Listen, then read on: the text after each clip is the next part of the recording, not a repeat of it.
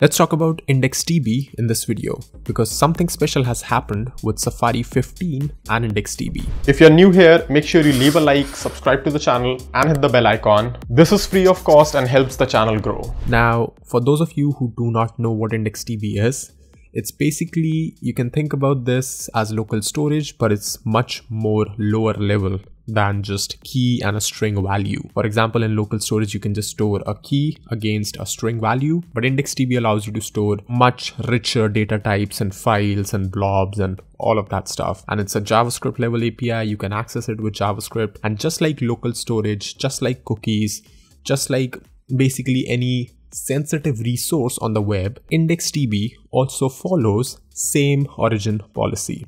Same origin policy means that, for example, this attacker website cannot make an API call to your bank to perform a transaction and also do it successfully. Because sure, they can try to do that, but the moment they try to do it, it will be blocked because of the same origin policy. That means only the website bank.com or whatever your bank is allowed to access its own resources, whether that's cookies, whether that's local storage, that's basically anything. Safari, however, broke this promise in version 15. So this website, safarileaks.com, is programmed in such a way that this can detect other websites creating IndexedDB databases inside of Safari. For example, I'm going to click this link, which is going to take me to google.com. You can see keep.google.com. And right over here, the moment I do that, let me just go ahead and refresh this once. And the moment I do that, you're going to see that we do get my own Google unique ID, user ID,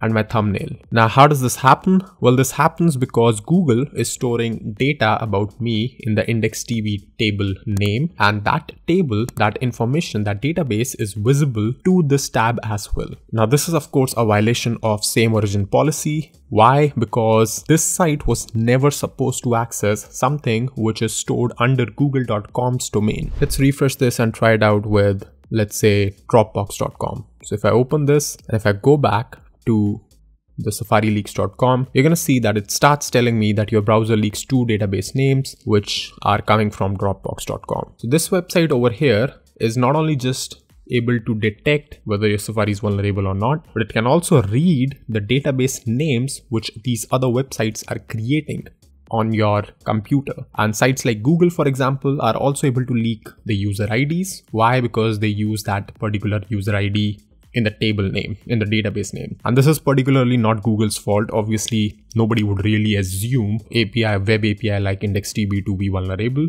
So, but this just opens an attack vector. Now, a lot of people might be thinking that, hey, why does reading the name, for example, anything would be vulnerable at all? Well, first of all, we don't know how other websites or how all websites on the web are storing data in IndexedDB. Some of them might be storing sensitive data within the name of the database itself. Then that is vulnerable, right? Just like we saw with Google, you are able to extract out the Google ID. But even with Google's user ID and the thumbnail, it is interesting because as an attacker, if I have that thumbnail with me, if I have that user ID with me, I can use Google's public API to derive more content against that user, perform some image search on behalf of that user to get more images for them, and then probably just scare them a lot that, hey, you are being tracked somehow doing this and that on internet, and maybe just blackmail them as well. I'm not giving anyone ideas here, but I'm just telling you that this could happen, and anyone who's not technical enough would probably believe this a lot. Because assume that you're randomly browsing on a web page, and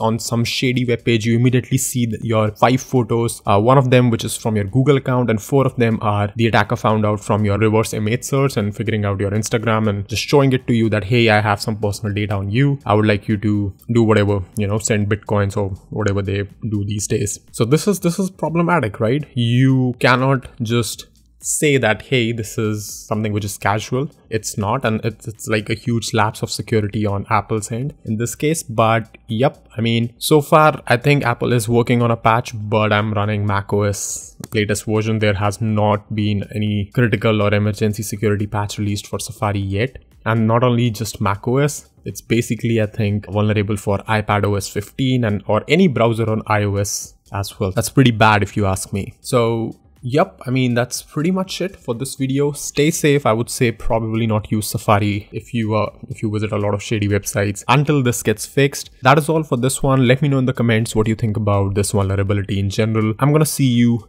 in the next video really soon. If you're still watching this video, make sure you comment down in the comment section, I watched this video till the end. Also, if you're not part of CodeDamm's Discord community, you're missing out a lot on events which we organize on a weekly basis to code. You already know the drill. Make sure you like the video, subscribe to the channel if you haven't already, and thank you so much for watching.